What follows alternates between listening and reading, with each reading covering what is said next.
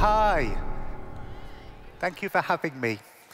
I noticed last night that Inbound 15 was trending worldwide on Twitter, which usually only happens when you've done something terrible. I think the thing about Twitter is that it's a stage for these kind of constant artificial high dramas where everybody's either a magnificent hero or a sickening villain, and you don't seem like sickening villains, so you must be magnificent heroes. Anyway, I've got notes, but I'm going to try not to refer to them, but I probably will refer to them because I've got a terrible memory. I've got the worst memory. In fact, quite recently, my wife booked me as a special treat a spa weekend, which she should know is like a terrible special treat for me because she knows I don't like being touched. And anyway, when I was at the, I was being massaged and it was awkward, and I was trying to make conversation with the masseur. So I told her about my terrible memory. I said, I've got a terrible memory. I don't remember anything about my childhood. It's all gone.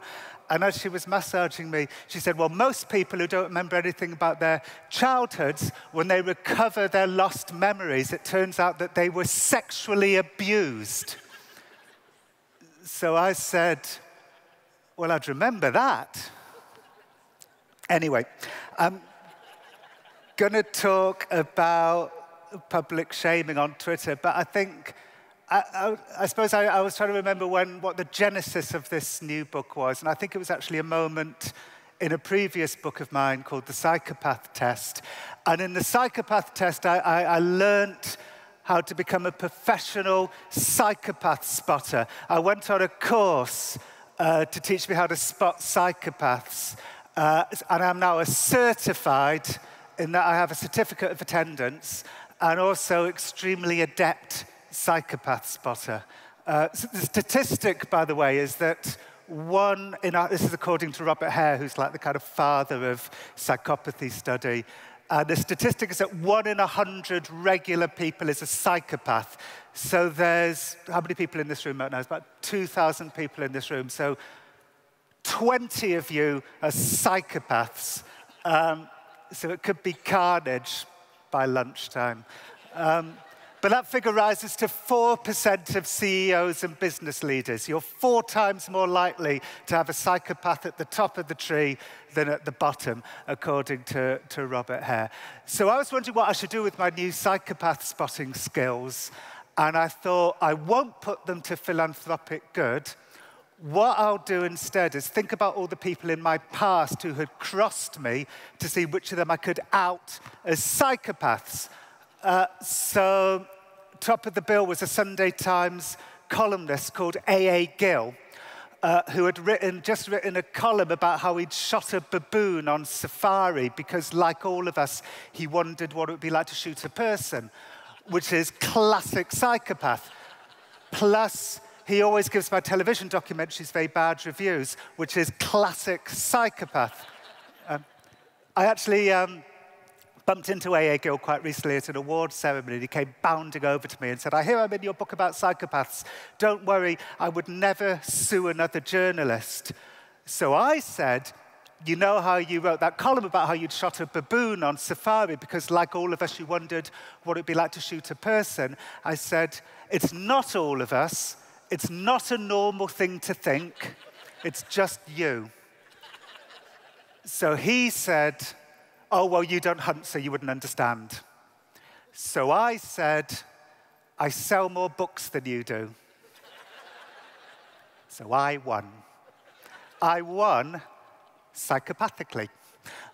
Anyway, but then Robert Hare, the man who taught me how to spot psychopaths, I should say he hates me paraphrasing what he does in that way, said that what you need to do with your powers is tell the story of corporate psychopathy. He said, this is the biggest story in the world, corporate psychopathy, and nobody's thinking about it. He said, why the wars? Why the economic injustice? Corporate psychopaths, because capitalism at its most remorseless rewards psychopathic character traits, the lack of empathy, the lack of remorse. he said, you should get yourself some corporate psychopaths to interview. So I thought I'd give it a try. So the first thing I did was I wrote to Bernie Madoff and I said, can I come and interview you in prison to find out if you're a psychopath? And he didn't write back. So I changed tack. I wrote to a famous asset stripper called Chainsaw Al Dunlap.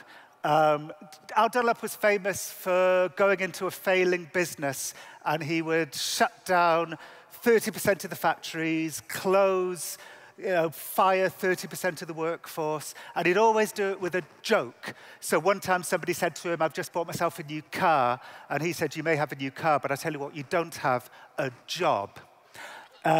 He was considered such a quintessential psychopathic boss, in fact, that Fast Company magazine, in their list of 50 worst corporate psychopaths of all time, put him in the list, and he was the only person in the list who was still alive. So I wrote to Al Dunlap, and I changed tack, and I said, I believe that you may have a very special brain anomaly that makes you fearless and interested in the predatory spirit. Can I come and interview you about your special brain anomaly?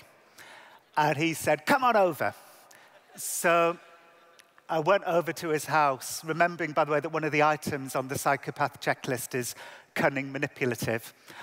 So I turned up at his house, which was filled with sculptures and paintings of predatory animals. Here's Al. So he was giving me a tour of his garden. He said, over there you've got sculptures of lions and tigers and panthers. And he was saying this to me in a less effeminate way. I said, it's like Midas and the Queen of Narnia flew over a particularly fierce zoo and transformed everything into stone and then deposited everything here. And he said, what? And I said, nothing. And I said it was just a jumble of words that became confused in my mouth. And he said, oh, okay. So then we went into his kitchen, and it was Al, his wife Judy, and his bodyguard Sean. And I said, you know how I said in my email that you may have a very special brain anomaly that makes you fearless? And he said, yeah, it's an amazing theory. It's like Star Trek. You're going where no man has gone before. And I said, well, some psychologists would say that this makes you... And he said, what? And I said, a psychopath. And in fact, I have in my pocket a checklist of psychopathic character traits. Can I go through it with you? And I think what saved me is that Al Dunlap, like all of us, loves nothing more than a mental health checklist. So he said, okay. So I got it out, and I said, item 1, grandiose sense of self-worth, which would have been a hard one for him to deny because we were standing underneath a giant oil painting of himself. And he said, well, you've got to believe in you. I said, manipulative. He said, that's leadership. And so he went down the checklist, redefining most of the items as business positives. Shallow affect, an inability to experience a range of emotions. He said, who wants to be weighed down by some stupid emotions? And so on. So I did notice, though, something happening to me the day that I was at Al Dunlap's house, which was that every time he said something that wasn't psychopathic, I thought, well, that's okay.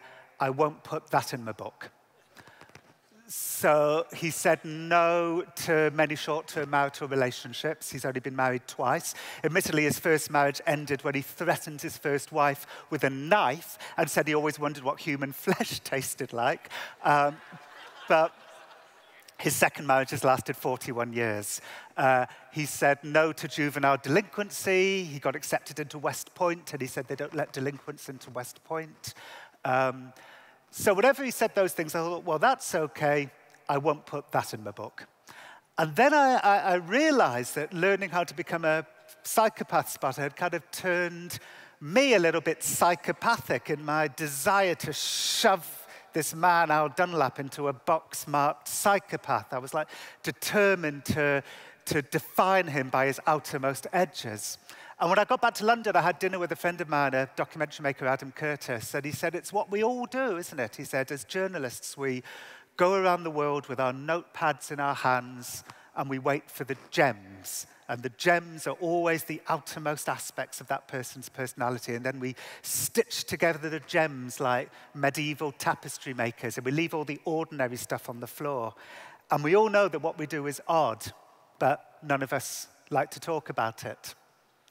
And I think that's true. I think that's what we all do as journalists. And, you know, after that, I met a woman who was a guest booker for the kind of Jerry Springer-type shows where, you know, families would all go on TV and all yell at each other. And her name was Charlotte. And in fact, she told me that she had a secret trick that she would utilize when deciding which guests to book. And her secret trick was that she would ask them what medication they were on.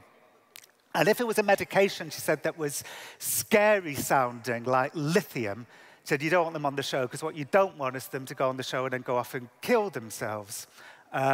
She said, but if it was a medication that implied a kind of fun-sounding mental illness, like Prozac, she said, that's perfect. That shows they're angry and upset. They're just the right sort of mad. She said, you're not looking for actual exploitation. You're looking for smoke and mirrors exploitation, because we want to watch people on television who are just a bit crazier than we are, so we don't feel quite so crazy, and it's entertaining for us, and also we don't feel like we're exploiting them. So Prozac is the right sort of mental illness to be entertaining for our benefit on daytime television. Not that it always works, by the way. She said one time they were doing a show called My Boyfriend is Too Vain. And so they had the vain boyfriend on the show, and they were like pushing him, you know, the whole Charles Atlas, and everybody was laughing. And then after the show, he phoned her up, and while he was on the phone to her, he cut open his wrists. So the method didn't always work. Anyway, I think this labeling culture is kind of out of control.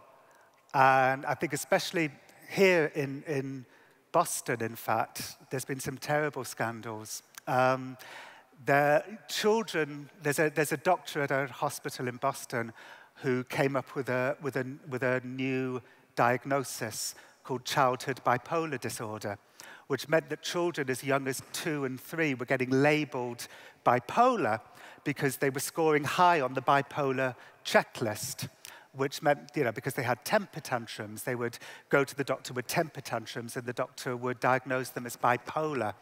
And so they were put on antipsychotic medication. And one little girl from Boston, a girl called Rebecca Riley, died of an overdose of her antipsychotic medication. She was labeled bipolar at the age of 2, and she died at the age of 4. And I would go around the world giving talks about this stuff, about how wrong it is to rush to labeling people, to define people by their outermost edges. And everybody would agree with me that it was bad. Like everything I've just said, I think we could all agree is bad, right? And then we would all go home and we would do exactly the same thing on social media. We would diagnose people by the worst tweet that they ever wrote. We would label people. We'd cast them out.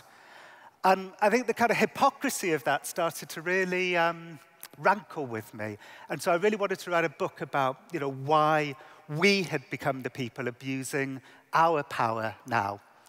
And so I wrote this new book, So You've Been Publicly Shamed. And I think in the early days of social media, it was a great place. It was like a place of radical de-shaming. People would admit hitherto shameful secrets to themselves, and other people would say, oh my God, I'm exactly the same. And, you know, ask any shame researcher, ask Brené Brown or any psychiatrist, and they would agree that this is a healing thing. You know, when you share shame, when you connect, when you admit these shameful secrets about themselves, it's a wonderful thing. And in the earliest days of Twitter, it was like a place of incredible destigmatizing, de-shaming. It was a place of curiosity. There was even a phrase back then in the early days of Twitter: Facebook is where you lie to your friends. Twitter is where you tell the truth to strangers.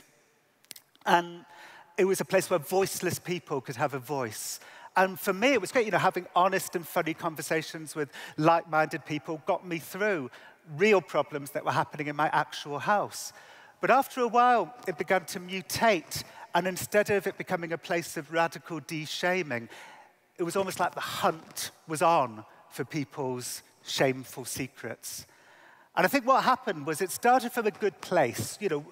Voiceless people realized that they had a voice and it was powerful and eloquent.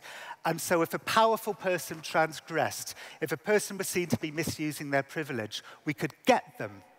We could hit them with a weapon that we understood and they didn't, a social media shaming.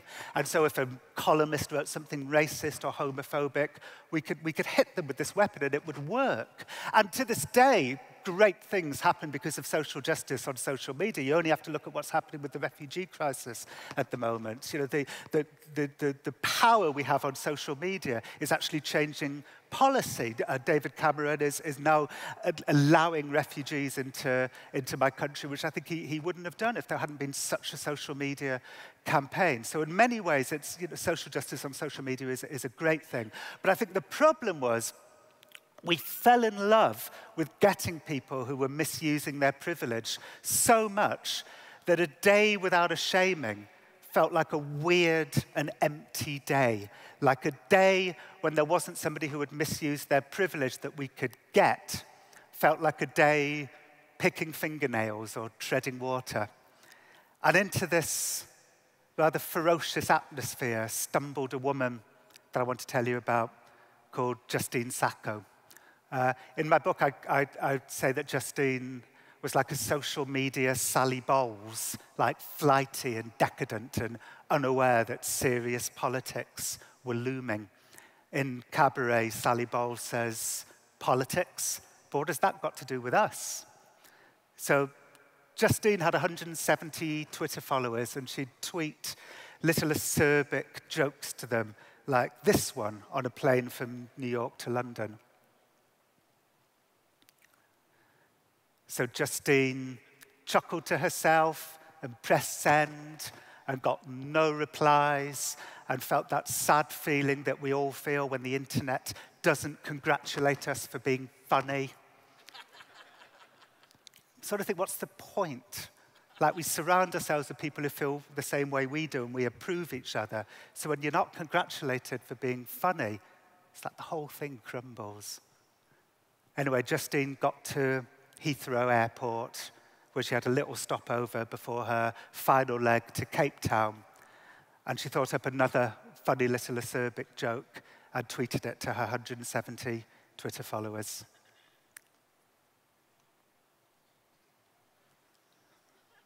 So she chuckled to herself, pressed send, got on the plane, turned off her phone, slept, woke up with that kind of icky feeling that we have when we've been asleep on a plane, turned on her phone, and straight away there was a text from somebody she hadn't spoken to since high school that said, "I am so sorry to see what's happening to you now."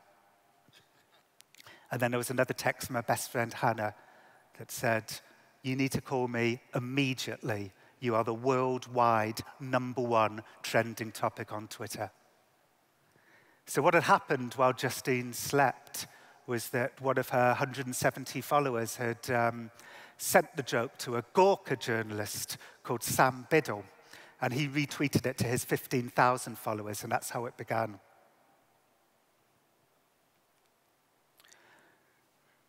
Later, I asked Sam Biddle how it would have felt to have started the onslaught against Justine, and he said it felt delicious. And then he said, "But I'm sure she's fine." But she wasn't fine. By the way, that phrase, "I'm sure she's fine," it's what we all want to do. It's because we want to destroy people but not feel bad about it. That's why we're constantly calling other people sociopaths on Twitter, that kind of dehumanizing term. We want to destroy people but not feel bad about it. And of course, Justine wasn't fine, because while she was asleep, Twitter took control of her life and dismantled it piece by piece. First, there were the philanthropists.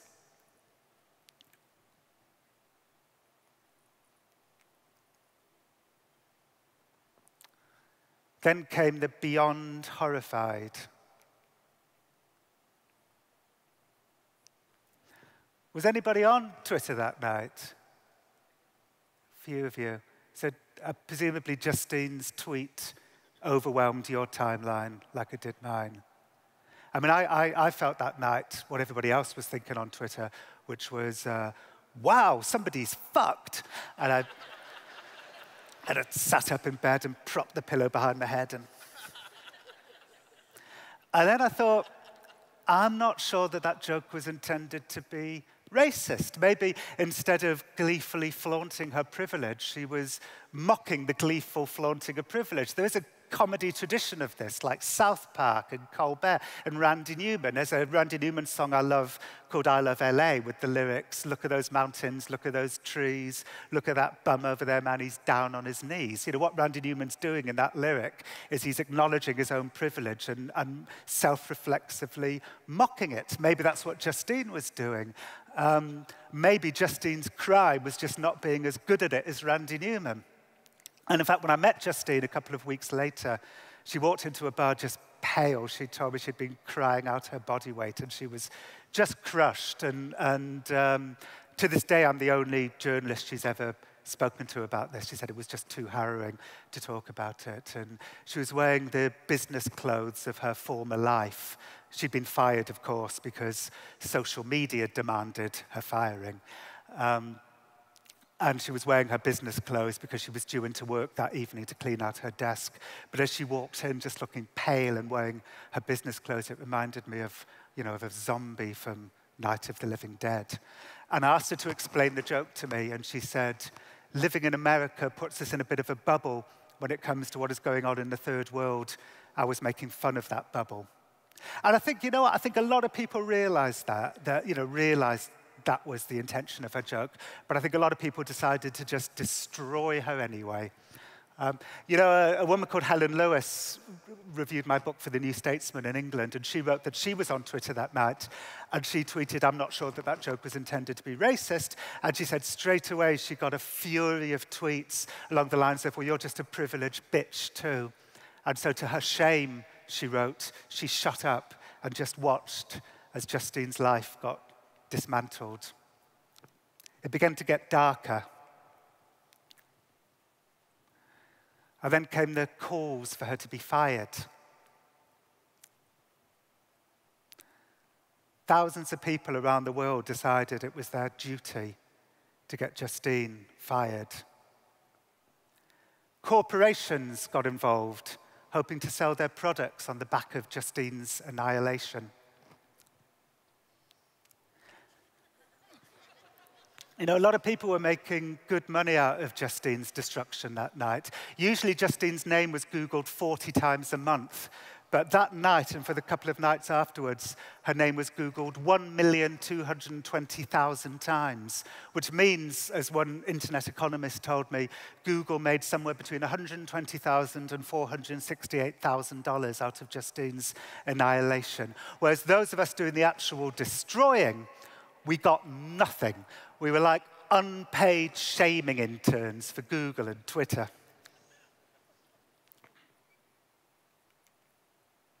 Then came the trolls. Somebody else wrote, somebody HIV positive should rape this bitch, and then we'll find out if her skin color protects her from AIDS. And nobody went after that person. That person got a free pass. It's like our shaming brains are so primitive, we could only handle destroying one person a night. It was too complicated for us to also destroy somebody who was inappropriately destroying Justine. On Twitter that night, we were like toddlers crawling towards a gun. You demented bitch. Retarded racist bitch. And then Justine's employers got involved. And that's when the anger turned to excitement.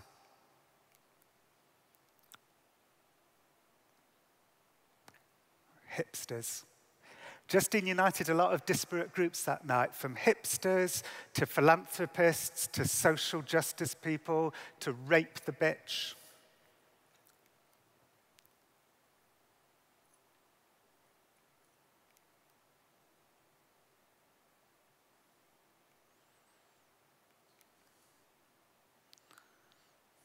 What we had was a delightful narrative arc. We knew something that Justine didn't know, which was that her life was being destroyed while she slept. And that was hilarious to us. In fact, Justine's inability to explain her joke became a huge part of the hilarity that night. Can you think of anything less judicial than this? You know, in actual courts, there's like textbooks with like thousands of years of legal precedents. It's like year zero on Twitter right now when it comes to justice. Somebody worked out exactly which plane she was on, and so they linked to a flight tracker website.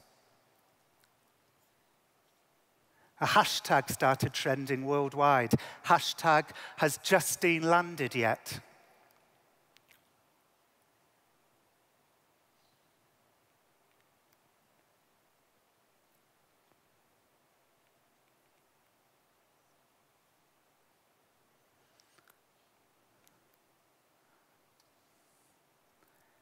And guess what? Yes, there was. And if you want to know what it looks like to have just discovered that you've been destroyed by tens of thousands of people, not crazy trolls, but delightful people like us, for a misconstrued liberal joke, it looks like this. So why did we do it? I think some people were genuinely upset. But I think for other people, it's because Twitter is basically a mutual approval machine.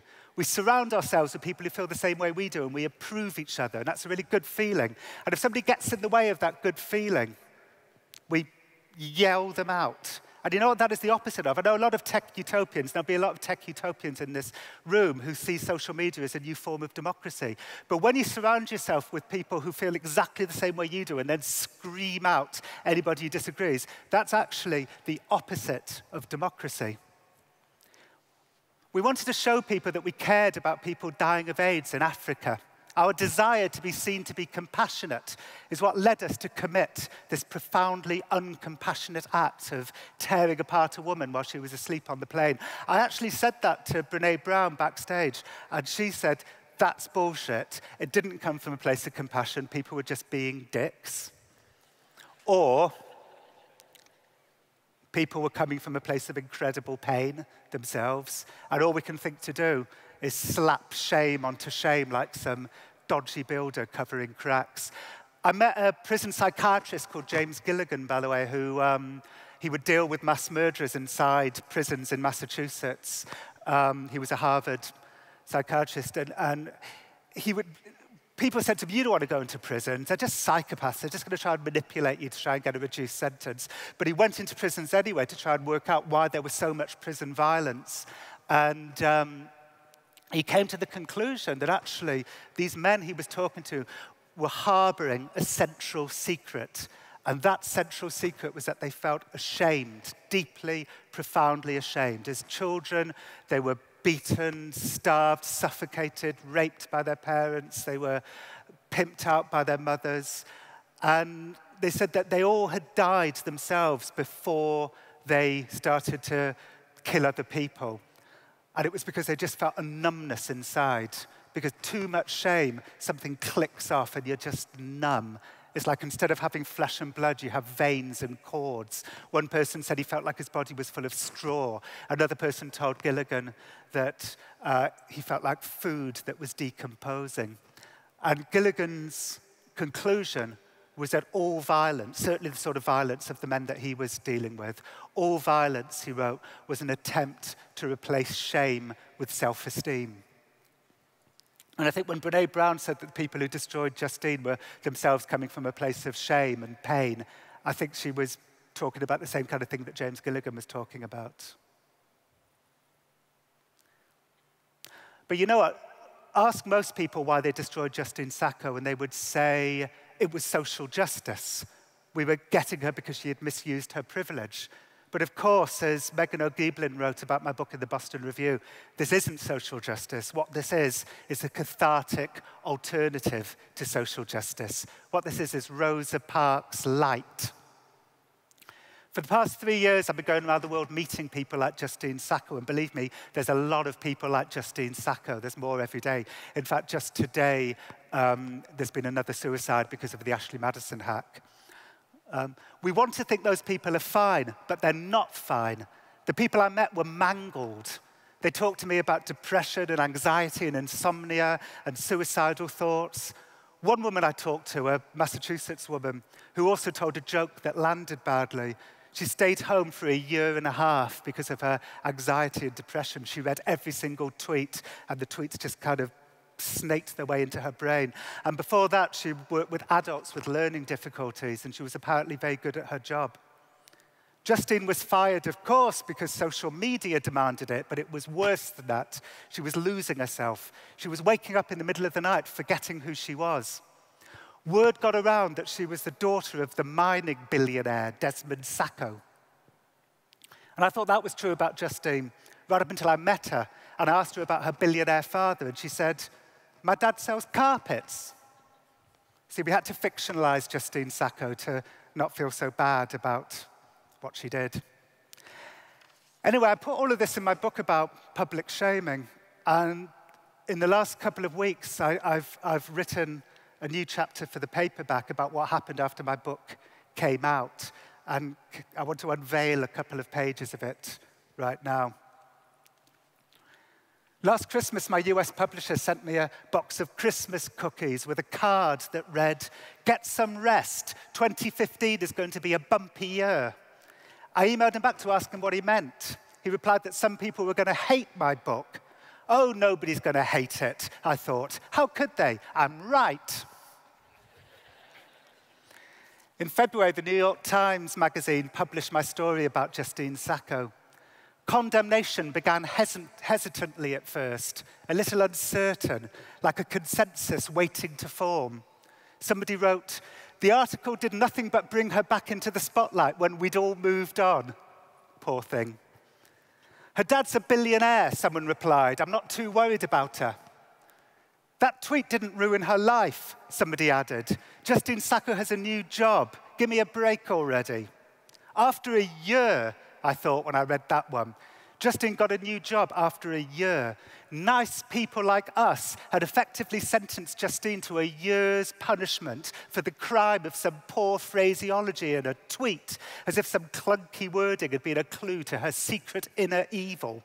And the fact that she doggedly managed to pull things back together after a year was now being used as evidence that the shaming had been no big deal to begin with. I remembered a time that I was on a beach in Scotland and a flock of terns singled me out. They circled above me for a while and then began to dive bomb, pecking at my head.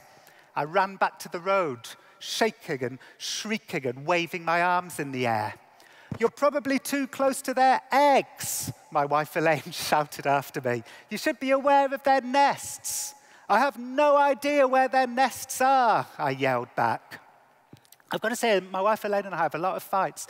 Quite recently, I was at a party, a dinner party, and as I turned up, the host said to me, "Would you like some potato chips?" And I said, "No, thank you. I'm going to have cereal when I get home." And out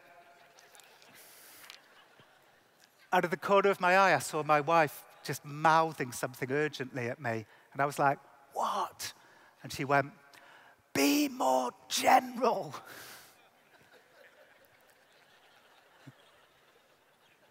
This early tentative disapproval felt like the turns circling, and then the dive bombing began.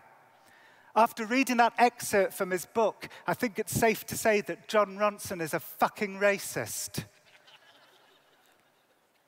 An opinion was beginning to form and feed off itself that I'd written an attack on social justice, a defense of white privilege. In coming out against online shaming, I was silencing marginalized voices because online shaming is the only recourse of the marginalized, whereas the world automatically allows people like Justine to succeed. But I just couldn't see how Justine's shaming made anything better, given that her joke was intended to mock racism. What happened to Justine struck me as just another terrible thing happening in the world. I wrote about Justine not because I identified with her, although I did, but because I identified with the people who tore her apart. I consider myself a social justice person. It was my people abusing our power. I decided to try and encourage those people to read the book, and so I tweeted, by the way, the Justine Sacco story in the New York Times isn't a standalone article, it's an extract from a book. Oh, someone wrote, now Ronson's saying it's an extract from a book. What did that mean? It was always an extract from a book. Did you think I ran home and quickly wrote a book? I wish it was that easy. But anything I said in that moment, I realized, would just be more evidence for the prosecution. And so I went back to being silent. Why isn't Jon Ronson replying to any of us? Someone wrote. Because Jon Ronson only replies to men, someone said. I wanted to say to them, honestly, I'm like a eunuch from Game of Thrones. You really don't need to worry about me in that regard.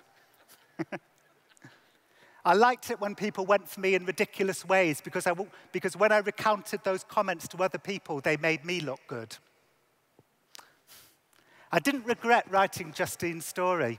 I was basically being told, it's fine to write about those wronged people, but don't write about that wronged person over there because it makes us look bad.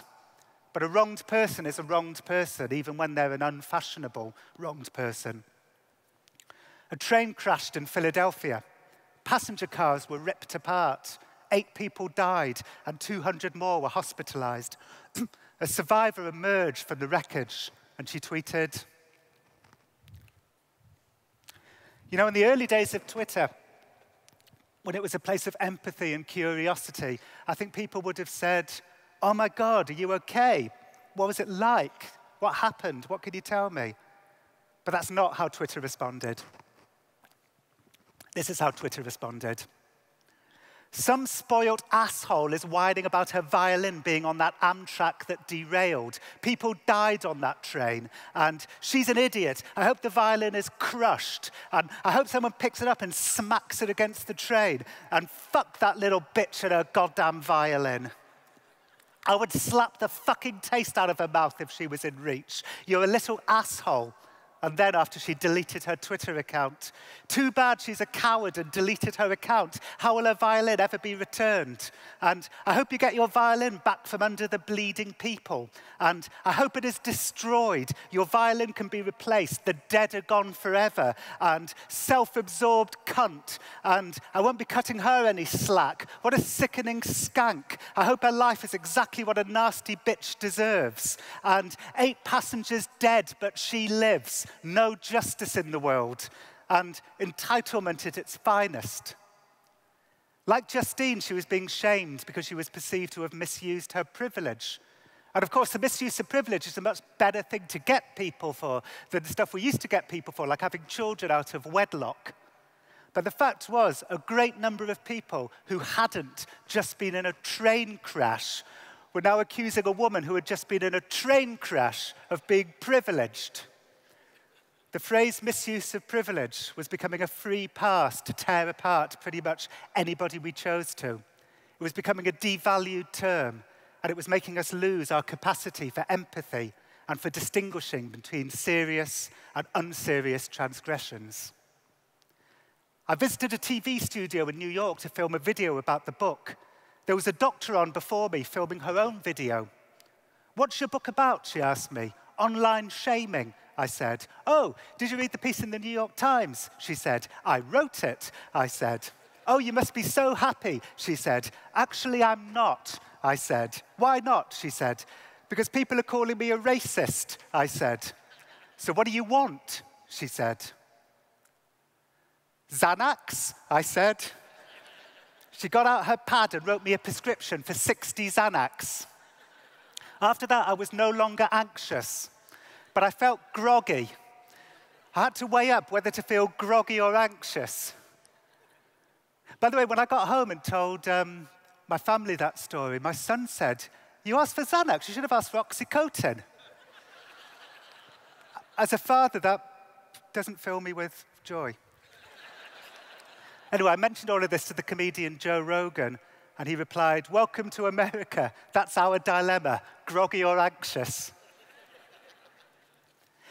Yesterday on the train, by the way, I just wrote a couple of pages, which I I know that this is a very special sort of event, and so I just wrote a couple of pages, which I want to read.